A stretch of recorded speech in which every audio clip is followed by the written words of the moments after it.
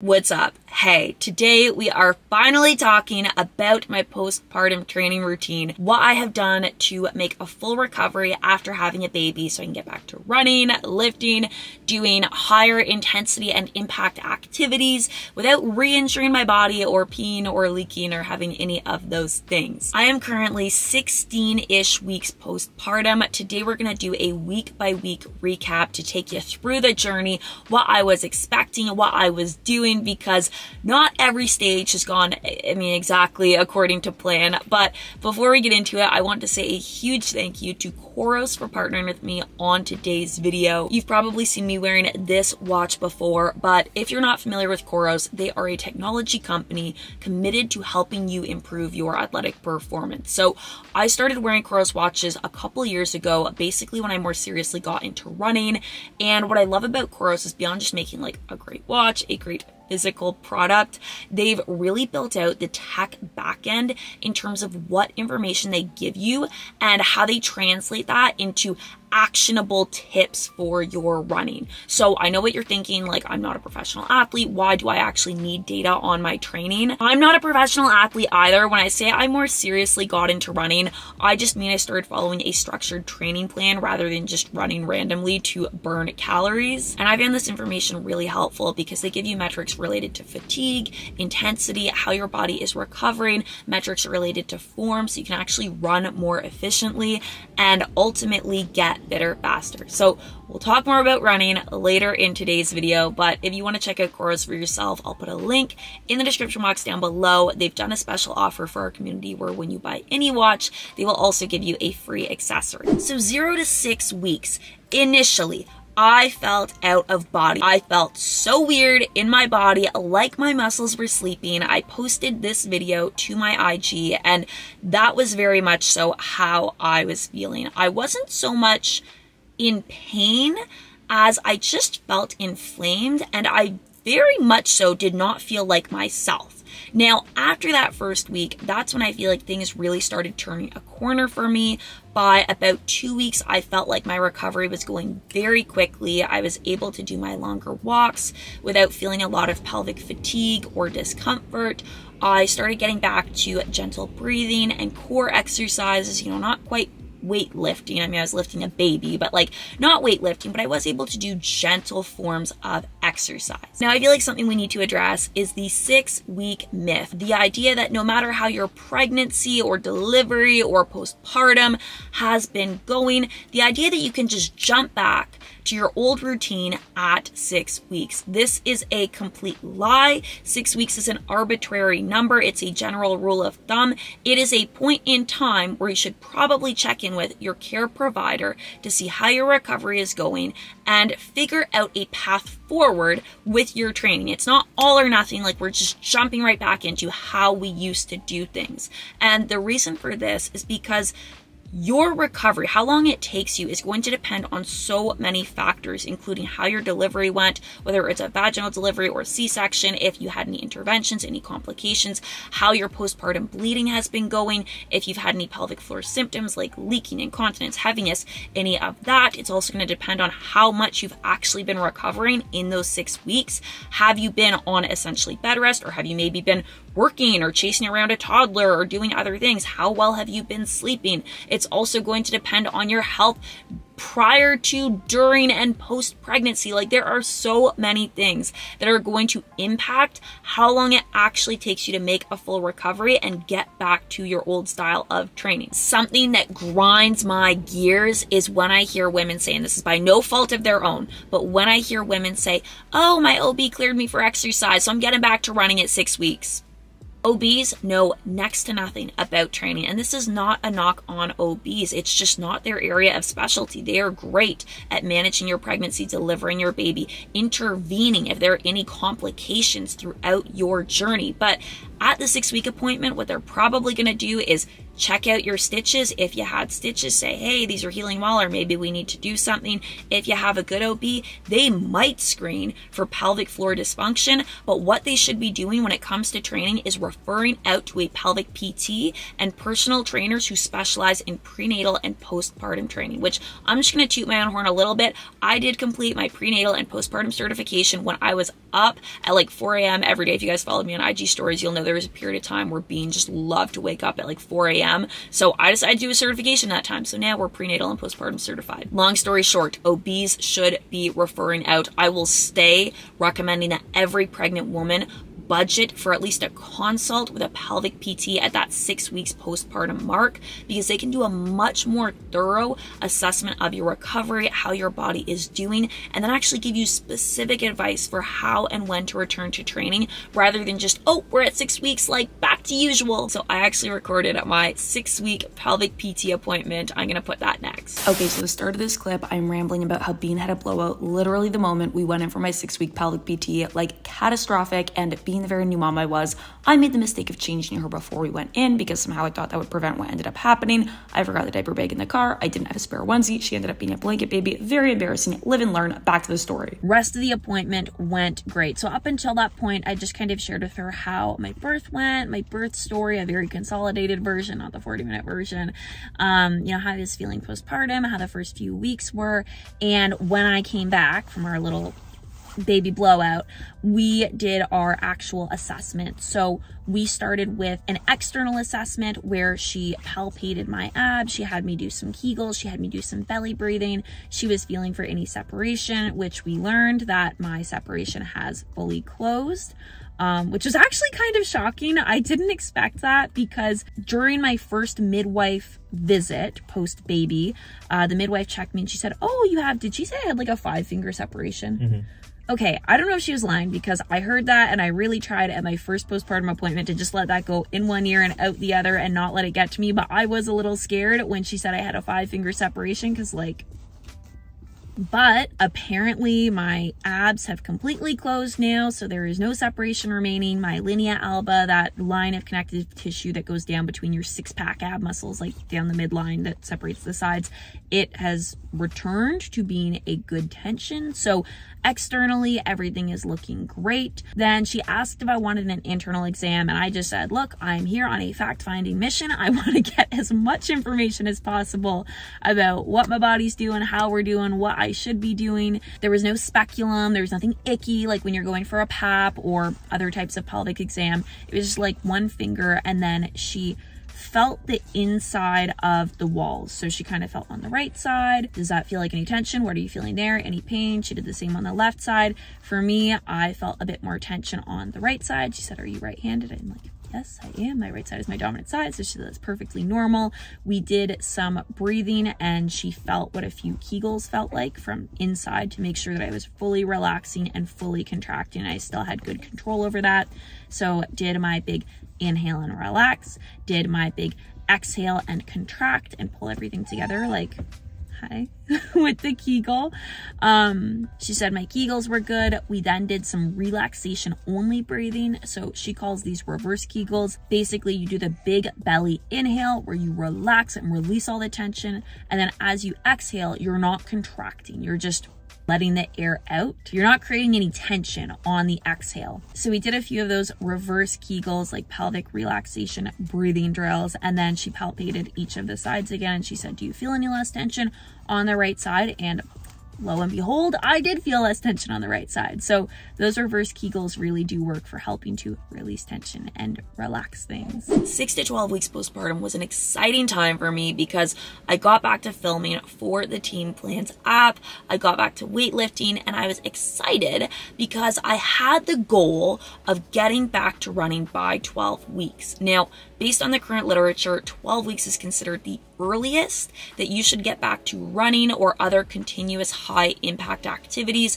postpartum. Reason being that when you do high impact activities, that results in a sudden increase in intra-abdominal pressure And the landing forces from running or jumping can easily exceed upwards 2 times of your body weight, so they require significant pelvic strength. Now, during pregnancy, your insides are quite literally rearranged. Some things get lengthened, some things get shortened. It's not uncommon to develop imbalances or difficulty firing muscles and activating muscles that maybe you had no trouble with before. And if you go back to running and you're lacking pelvic strength, speed of contraction, endurance, any of those components, if they're missing, that is going to drastically increase your risk of injury or complications, whether that's a hernia, a muscle tear, losing balance and falling, urinary incontinence, leaking, pelvic organ prolapse, things that you probably don't want to be experiencing. So even though during that time I may have felt like I could hypothetically be running,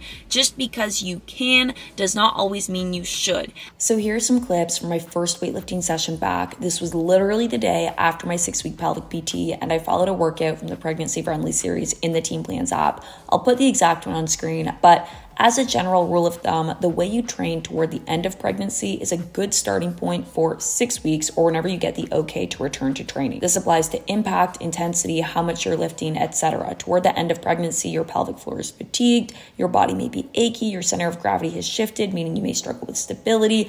And when you think about it, a lot of the same things are going on at 6 weeks once you've had and are healing from having a baby. So it still makes sense to take your time warming up, do lots of activation, breathing, mobility, then ease back into lifting gradually. Think body weight and lightly weighted exercises in the 8 to 10 or more rep range, focusing on syncing your breathing with your movement. Something my pelvic PT told me is that when you return to weightlifting, it's tempting to hold your breath during training. You just get really clenched up when you're focusing, which ultimately leads to more tension in your pelvic floor. This is not always a good thing, as having too tight of a pelvic floor can also lead to problems. So she recommended always doing a set of reverse Kegels at the end of training to help lengthen and relax the pelvic floor. As I got more comfortable with training, I progressed the difficulty and started getting more back into my athletic style. Some of the early workouts I did were actually inspiration for the Inner Athlete Challenge. So a lot of functional core, single side exercises. The glutes got a lot of love. If you want a more in-depth video on mom butt, let me know. Basically, when you're pregnant, it's common to develop postural imbalances that lead to glute weakness, and I was definitely feeling it. Because I wasn't running yet for cardio, I was mostly walking, doing some spin bikes, some body weight circuits. My biggest worry was when I finally did get back to running, I would be recovered, but so out of shape from cardio that it would be brutal getting going again. So most of the sessions I did were low to moderate intensity to build back up my aerobic base. So 12 weeks was a big milestone for me. I had built this up to be a big thing in my head. I was so excited for that appointment with my pelvic PT.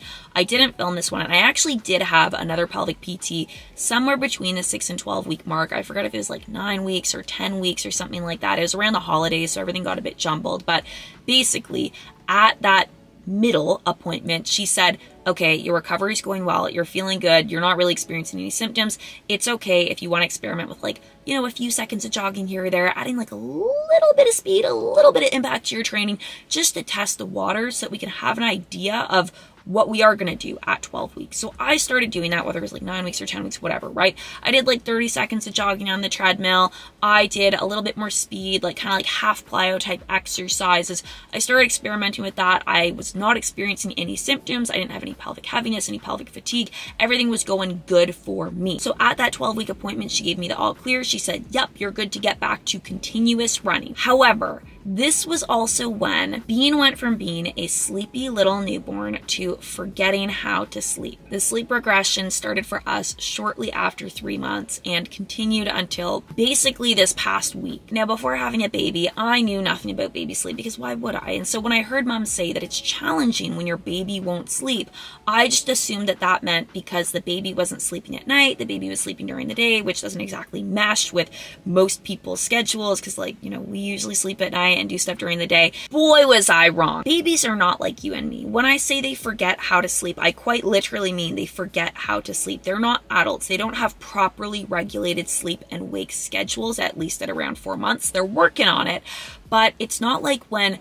adults pull an all-nighter and then the next day you're really tired and you can consciously recognize that you're tired, and so you look forward to having a nap, the less a baby sleeps, the less they want to sleep. And so even if they were up all night fussing, it's not like the next day they're just gonna have an 8-hour long nap. In reality, at least what happened for me, if she had a really rough night of sleep, is you would end up with a series of random, you don't know when they're gonna happen, 20-minute naps separated by shrieking and fussing. When we were in the thick of those sleep struggles, I was lucky if I could get 30 minutes to do something for me, but I also couldn't plan for when that 30 minutes was gonna happen. It's not like I could say, oh, at like 11 a.m. I'm gonna have 30 minutes and I can be ready for it. So I got my filming for the Team Plans app done, and that was great, but I did not get back to running, which was disappointing. As for what's next, I'm speaking it into existence, going to start running again. And I actually mean this like with intent, because the 4-month sleep regression was really hard, not having any predictability to my routine, like literally not even having a pocket of time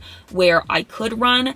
But now that Bean is having, on a somewhat consistent basis, hour-long naps a few times during the day, we're getting longer stretches of sleep at night, I feel like I'm getting closer to being in a place where I can actually commit to following a running training plan, which is really exciting for me. In the meantime, of course, I'm going to keep going with my athletic style training. I love the workouts we did throughout the Inner Athlete Challenge. I love that I can just take 30, 40 minutes out of my day, get my body moving, feel great about what I'm doing, feel strong, fast, capable, like all of those things that I want to feel in my body. I feel like I've made a lot of progress mentally these past few weeks, this whole postpartum journey up until this point, because the mental struggles have come in waves for me. The biggest struggle since having a baby has been the lack of routine. Of course, we encountered that like at the sleep regression, but even before that, it's just such a big adjustment having a baby. And as much as you think that you are prepared, I don't think you can ever be prepared fully for just how much your life is going to change. And I don't say that as a bad thing, but it's just like, you don't know what you don't know. One thing I think I did a really good job of postpartum was working to maintain a very body neutral attitude, right? Just focusing on what my body is doing, focusing on how capable I feel in my body, why it's important to move my body, how good it feels to move my body, like the amazing thing that my body just did in creating a new human being.